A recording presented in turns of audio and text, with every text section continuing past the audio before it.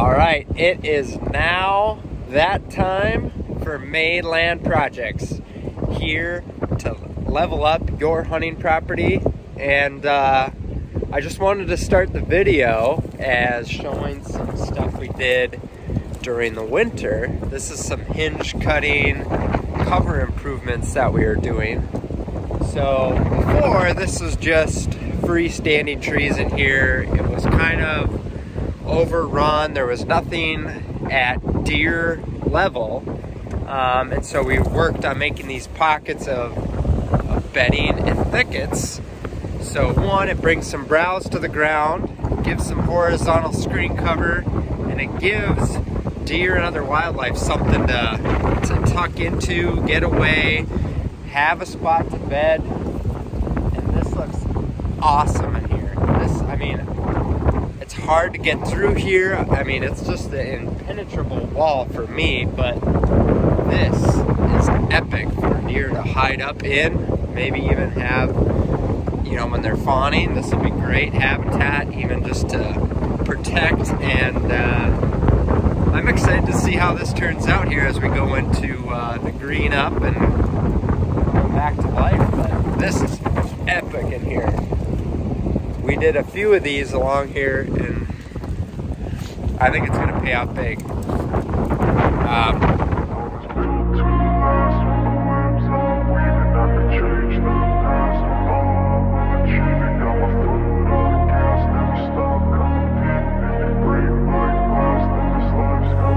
I wanna be the best in the game, invest in my name, check no restraints, I'm obsessed with the pain. I ingest, I retain, assess and I change, possessed by the thought I'll be free one day from society's restraints. Money, clout and fame, mud, disease, a plague. We all love to hate, have to play the game, have to make a name. All our insecurities are on display. This is war with the enemy, think that it was meant to be. Living in a time where disease is on every screen. I won't let them fester me, I know most are fester. One of the land projects we're working on here in the month of May is we've done some frost seeding of clover and stuff in some existing food plots that were just bare dirt.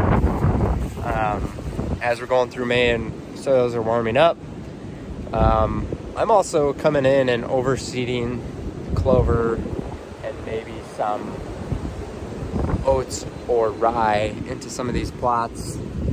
Like this one for example, is a clover plot in here. This one we've started through the process of frost seeding, and now we're continuing to work on improving that clover plot. I'm adding in a little bit of seed. We got a lot of clover coming up already, and then we're gonna end up spraying it as other competition starts coming up here in the month of May. So basically we're taking the time to really get these plots established and rocking and rolling throughout the year. As we are going through the month of May, knowing some details about some specific spots we have out here to bow hunt and gun hunt, we are also going to improve the water sources we have and make them really easy for deer to use. One thing, you can see the river behind me. It's kind of flooded right now. It's going down pretty quick, but that river come fall is typically really low. So one, it creates these steep cut banks, and so actually deer getting to that water is somewhat difficult. So there is some spots they can, but it's really isolated, and it's almost impossible to get to some of those locations. So in our hunting setups, we're going to improve some of the water features there as well, and like actually have like a water hole that a deer can stop and drink at. And these are going to be close to spots we can get up and get a bow shot at these spots. So in here, for instance, we have this like little grass runway that cuts through here. This is insanely good sign in here come like October or November, and the bucks use it really heavily. And so the other feature we have here is that the river bend and the cut bank is not far here. So we're going to actually improve this here so we can set up next to the river with our scent blowing down river, and we'll have this little runway here in front of us, and we're going to put a water hole right in here as a spot. They're going to come out of some thick bedding that direction where they consistently bed, and they're going to come through, and they'll have an easy water source in here as they go out to other food sources. Now we're going to try just a little mini water hole, but the other things we've done is actually taking a bobcat, digging out some spots, and improving a natural water hole, and that's worked well too. And once you start getting rains, they start filling up and getting better established, and we usually try to focus those areas on already existing wet spots on the properties. So the water hole feature, where you're actually putting a tub in the ground, you're not necessarily going to have to worry about it being a actual wet spot. So we're going to put it exactly where we want, and as part of that, we're going to situate it where we actually think we're going to be setting up this fall. So water holes in the month of May. Now for May projects, another really good thing to get a jump on and take advantage of the early May is getting trees planted. This is actually a tree we planted, would have been like the first couple days of May. That's a couple of years ago already. They struggled. They're starting to bounce back. We've had some serious droughts where we're at. These can be done in the fall too, but great time is take advantage of the wet soils and the thawed ground the end of April, early part of May into middle of May to get your trees in the ground. So time is of the essence. Get in on your tree planting now, and grass is pretty soft right now, so this is a good time. Another thing we're doing here in the month of May, we're hanging up a few trail cameras again. We're actually at a location that's going to probably be another water hole location. We've been running a mock scrape in this area. We're right smack dab in between two bedding areas, and this is a spot we always see deer frequent in the spring. And I like to keep tabs on like how healthy the deer are and what bucks have made it and what's happening. Just a great month to get back out there, get a couple cameras running, and just get some intel. And that should also help you here this fall. Another thing we're doing is this is our chance to really start working on any new food plot locations, clearing areas up, and expanding food plots out. So this is a new food plot location. We've kind of trimmed out a lot of the brush already.